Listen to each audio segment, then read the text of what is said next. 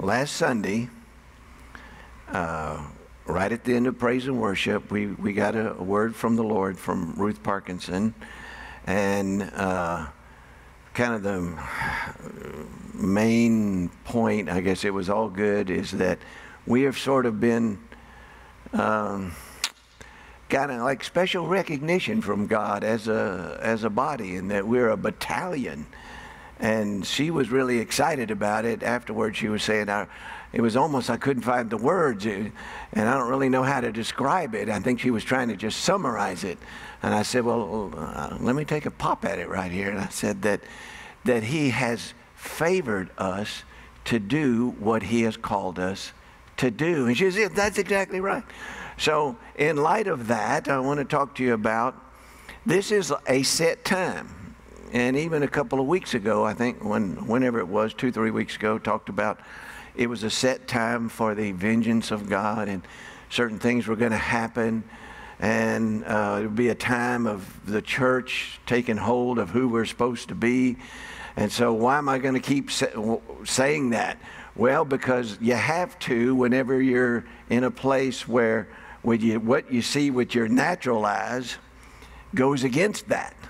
Because you're getting bombarded with messages from the world and the world system contrary to what God wants to speak to you, or the revelation He wants to give you, that you are, this was a setup by God for His people to take hold of who we are and to walk in our kingdom inheritance, and that we would become the head, not the tail. It's a time of blessing.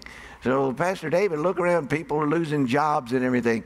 That's why we got to call things that be not as though they were. So I want you to know, this is a set time, a appointed time by God from the foundation of the world. And so we don't need to run from it. We need to run with it. Hallelujah. Let's look at Psalm 102:13. Thou shalt arise and have mercy upon Zion. Zion, now for in the New Testament, this is the church, okay? For the time to favor her, yea, the set time is come. Hallelujah.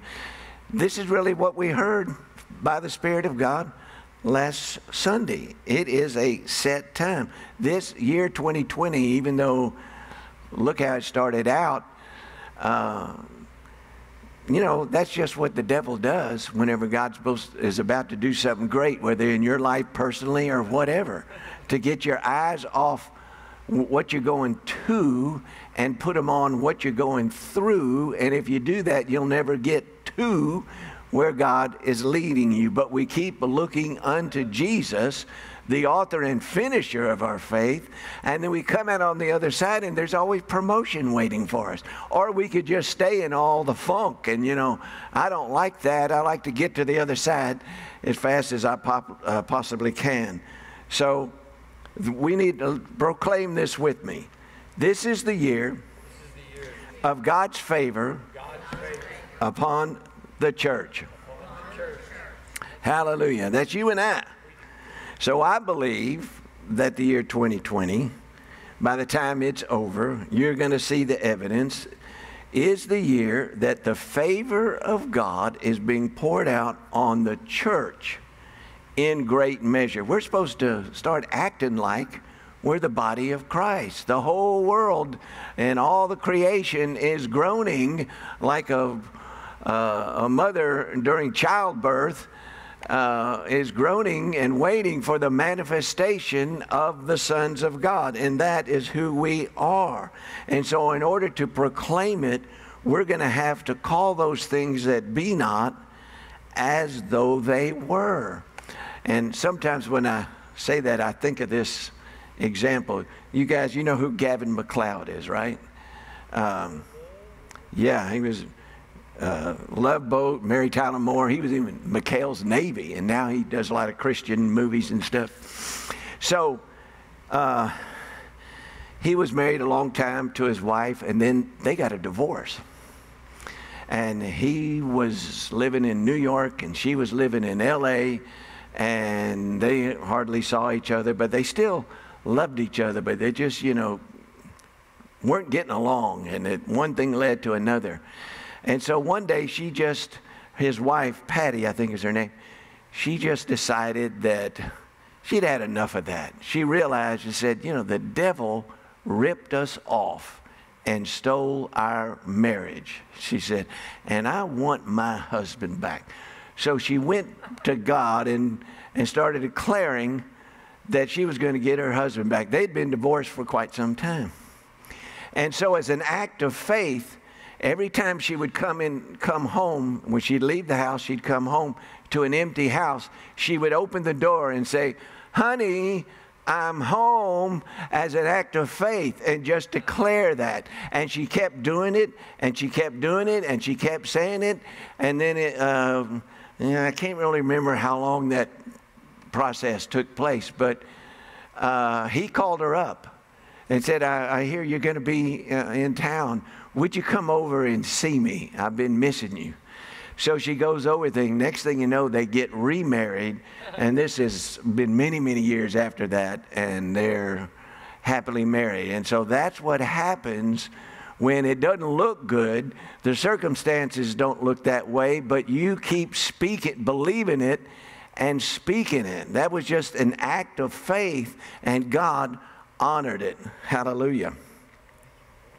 So the scripture we just read, Psalm 102:13, it speaks of a set time, referring to a prophetic time, a specific, changeless time that God has appointed to take place. You can either get with it and be part of it, or you can reject it and not be part of it. But it's going to happen, because when God speaks something, when God sets a timetable, it's going to happen.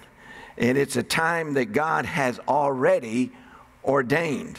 No devil, no world system, no government can keep it from coming to pass or alter it. All these governors and everything that think they're going to play God, they cannot alter or change what God has ordained is going to set into motion. Hallelujah. Let's go to the next slide. These are Greek words talking about time. There's chronos, which is chronological time or linear time. 2019, 2020, 2021. Then there's kairos.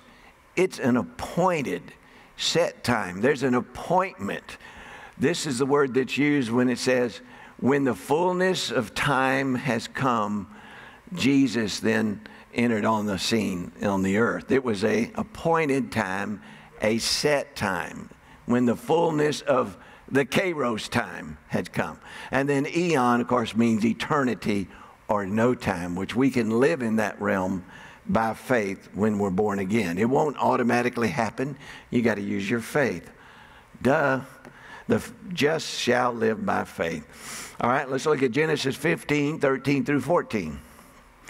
And he said unto Abram, know of a surety that thy seed shall be a stranger in a land that is not theirs, and shall serve them, and they shall afflict them for 400 years. And also that nation whom they shall serve will I judge, and afterward shall they come out with great substance. So, this is a perfect illustration of a set time that God declared, and he declared the following four things. They would be enslaved, it would last 400 years, God would judge that nation, and the people would come out with great possessions. And that is exactly what happened. They left Egypt, they spoiled the Egyptians when they came out. So there was a set time for this to happen. A designated season which could not be altered. Now, I believe that a new thing or a new season has been birthed by God to manifest into this natural realm, but it's going to take the spiritual people of God to make it manifest fully for the total victory. And you could say, well, I don't believe that, and then you're not going to participate in it. You don't have to. You've got a free will. But for me and my house, I want all the blessing and the goodness of God, no matter what it looks like in front of our face. It's good, just like what we read in Genesis 15. It's a time for us to come out of the enslavement, of the enslavement of the Egypt-like world-conforming system. Christians are living in the Egypt world-conforming system, and sometimes it takes a little pressure for you to move and move out. Yep. Do you think Elijah, when he went to the brook, you know, and the ravens fed him in the morning and the evening, he had cool, clean water, everyone else in a drought and everything. Do you think if that brook never dried up, he would have ever left there? No, he'd have just stayed there. But God had something better for him, so his brook dried up, so he would listen to God, and God said, go to Zarephath. I have already commanded a widow woman to sustain thee there. So when your brook dries up, God already has made provision in advance, and it's time for you to seek the face of God. And sometimes your brook has to dry up so you can move on to something better that God has for you. And so for a lot of people today, their brook is drying up, but if they are love the Lord and trust God, they're going to come out on top. And this is how the church is going to be elevated, because we're going to start using our faith more than ever before. So let's look at Psalm 66:12. Thou hast caused men to ride over our heads. We went through fire and through water, but thou brought us out into a wealthy place. Hallelujah. We had all this deep state riding over our heads, but God is bringing us out and bringing us into a wealthy place. We have just entered a time planned from the foundation of the world, a set time of grace and favor upon the church that has never been experienced. Hallelujah. Jesus, he's not coming back for a milquetoast, weak, good for nothing, ineffective church. He's coming back for a church triumphant. Hallelujah. And so it's going to be something greater than we've experienced, whether it's our ministry, our marriages, our businesses, our bank accounts. What a new season of success and prosperity has begun. Pastor David, look at the GDP, look at the unemployment. That's why I'm saying this. We got to break through. This is what God is doing. You can't go by what you see in the natural, while we look not at the things which are seen in the natural, but rather at the unseen spiritual realm. For the things that are seen are temporary, subject to change. It's going to change, and it's going to be this year. Hallelujah. You're going to see change. For the things that are unseen are eternal. Hallelujah. So I want to, again, if you don't believe it, you won't get it. So let me challenge you to confess and expect only good things to start happening to you. That would be good advice for any time, really. So no more delays, I declare, holdups, setbacks. Things prepared for you from the foundation of the world are being released to you now in Jesus' name. Why? Because it's a set time. The set time for God's favor is upon your life. Hallelujah. So let's review what favor is so you'll know what to expect. Immediately begin to experience its benefits, okay? So favor is defined in Webster's dictionary as the following: to respond with kindness, to support, to aid, to provide with advantages, to ease or make easier, to endorse or to be featured. This is what God wants to do for you if you will let Him. He wants to be kind, show you kindness, support you, aid you, provide you with advantages, ease or make things easier. They get done faster, better, easier, and to endorse or feature you and favor you. Hallelujah. Just imagine God showing up and giving you preferential treatment, honoring you, providing you with advantages, and making things easier for you. Would you like that? Well, you can have it if you'll receive it. Hallelujah. Let's look at Proverbs 14:9. Fools make a mock at sin, but among the righteous there is favor. Hallelujah. So throughout the Bible, if you think about it, anyone who did anything significant for God experienced God's favor. Isn't that right? You think these people did it on their own abilities and in talents and everything? No.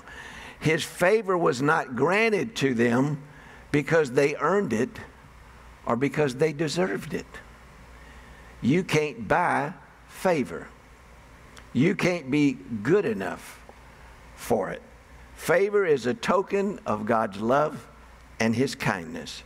Jesus earned the favor of God so that we don't have to, and He then lives inside of us. He earned the favor for us when He paid the price at Calvary. So just receive it by faith. And so declare this after me. The favor of God is on my life. In Jesus' name. So this might be a little different than what you heard some religious folks may have taught about God, but we have a God who loves to favor His children and make a difference between the church and the heathens. Amen? Don't you like to favor your children? Amen? Hallelujah. So I want you to know God's not an old man with a long white beard, a big club in his hand, waiting for you to make a mistake. Because if He was like that, you'd just be a greasy spot on the floor right now. But thank God He's not. He's a God that gives us, we receive His grace, unmerited favor by faith, and we don't have to earn the favor of God. You don't have to cry and beg to get His attention that maybe He just might hear. No, you can boldly approach His throne of grace. God is good, and His favor, I got some good news for you. His favor is available to you at any time. Hallelujah. Favor is often translated as grace, and grace is God's unmerited favor. So you don't deserve it, you don't earn it, but God just gives it to you anyway because He loves you. So let's see what God told Abraham, which is also for you because we're sons of Abraham. Isn't that what the Bible said? Or the seed of Abraham. Genesis 12:2 in the Amplified. I will make you a great nation, and I will bless you with abundant increase of favors, and make your name famous and distinguished, and you will be a blessing, dispensing goods to others. You have to be blessed before you could be a blessing. Amen? So, and we've got the Abrahamic covenant. And then we got the new covenant, new and better on top of that. Glory to God. So, because we're through Christ, we are Abraham's seed. And so through this covenant, we have God's favor. Now, in the Old Testament, remember the story of Joseph. God's favor was upon Joseph. He was sold as a slave to an Egyptian captain named Potiphar. And so while he was serving in Potiphar's house, the scripture says, quote, so Joseph found favor in his sight and served him.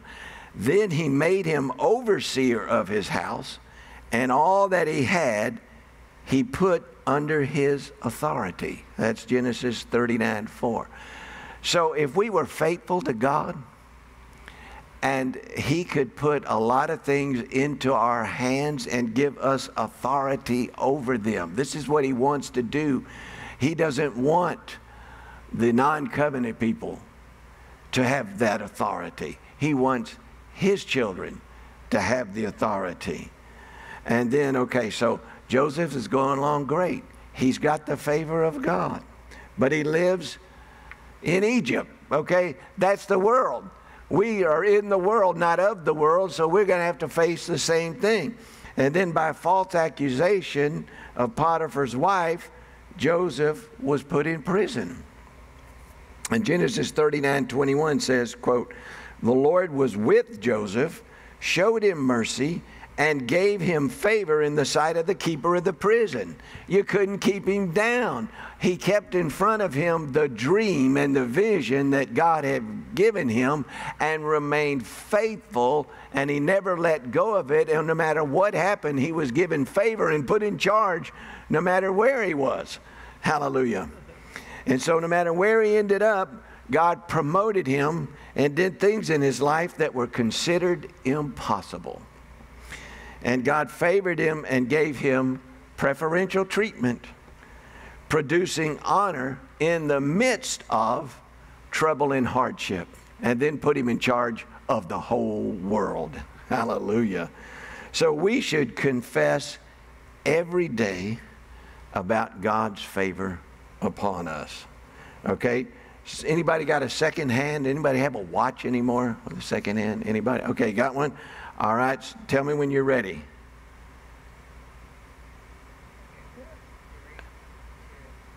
Okay, go.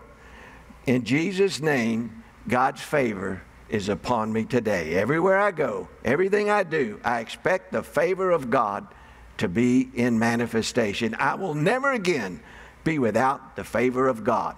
Stop. How many? 20 seconds.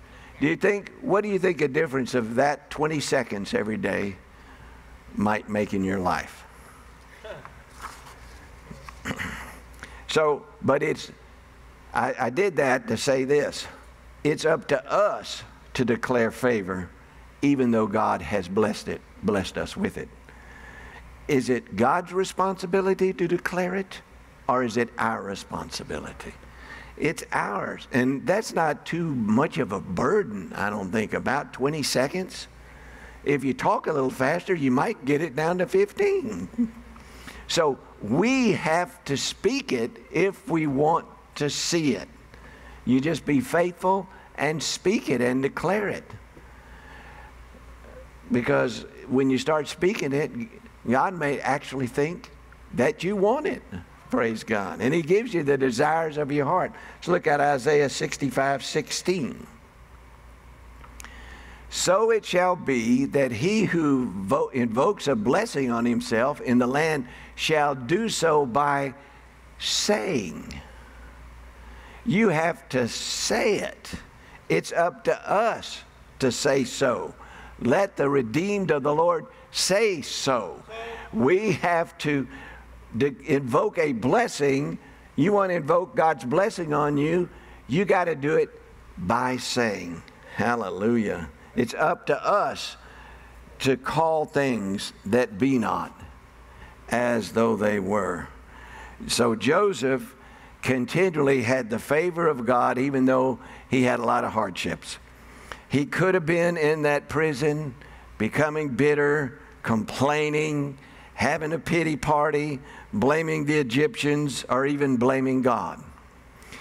But the problem with becoming bitter is the things that you think on and meditate then will soon be in your life.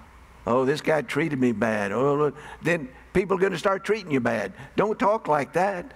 Say, I have the favor of God. People go out of their way to give me preferential treatment. Hallelujah. Whether they want to or not, so mighty is the favor of God upon me in Jesus' name. Proverbs 23:7 says, "For as a man thinketh in his heart, so is he." So start thinking in your heart that you have the favor of God. Hallelujah. Realize that a bad attitude can cut off the favor of God. Joseph maintained the right attitude and refused to allow the negative circumstances to control him. You see, Joseph was a thermostat, not a thermometer. Wherever he was, he changed the atmosphere. He didn't conform to the atmosphere and show what that is like a thermometer. He was like the thermostat. He set the atmosphere, and then other people had to conform and change. That's our jobs. The Proverbs 11:27 in the Living Bible says, if you search for good, you will find God's favor. If you search for evil, you will find his curse. So search for good. Look for good. Speak the good. Expect the favor of God and speak it. And that's what you'll get. People in the Bible like Joseph and Peter and Daniel and Paul and Esther and Ruth and Mary, they all operated in the favor of God. And the Bible said even Jesus, Luke 2:52, increased in wisdom and stature and in favor with God and man. So it's okay to get the favor of God if Jesus did it. Amen? Don't let a bunch of religious people talk you out of that. I believe that Jesus expected favor to show up in everything that he did and every place that he went. Remember, in the kingdom of God, you get what you expect. Isn't that what in the parable of the talents, a couple of them, those days, oh, I knew you were a hard man. And what did the guy said? Out of your own mouth, I will judge you. So quit saying God's hard on you. Quit expecting him to be hard on you. Expect him to bless you, favor you, give you preferential treatment, and bless you with abundant increase of favor. And you do it by saying so. Hallelujah. So let me remind you of some of the benefits of God's favor. Supernatural increase, restoration, honor, and increased assets. That sounds pretty good to me. Just think what you can do with that.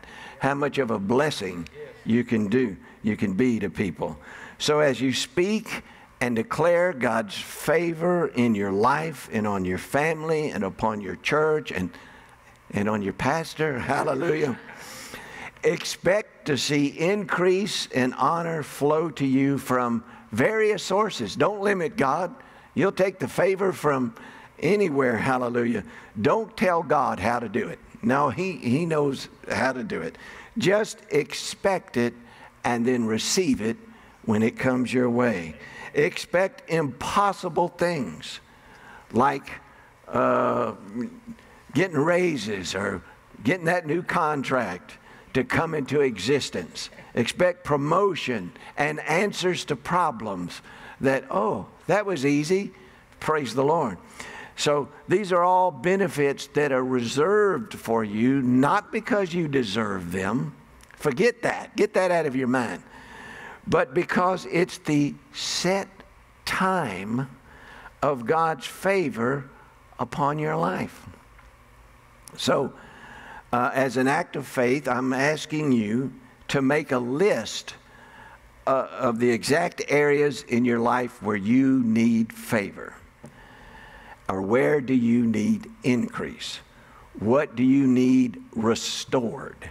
What honor would help you in your dream or your vision? What blessings are you trusting God for? Then confess these things every day. Well, even if you have to say, honey, I'm home to an empty house, do it because it works. It's a kingdom principle, and it works the same way every time, no matter who's doing it. You don't have to be Patty McLeod. You could be who you are and do it, and you'll see it come to pass. So stand to your feet, and we're going to do a confession of favor, and we will be through. Hallelujah. Just repeat after me. Father, in the name of Jesus, I receive and declare your favor in my life today. I am the righteousness of God.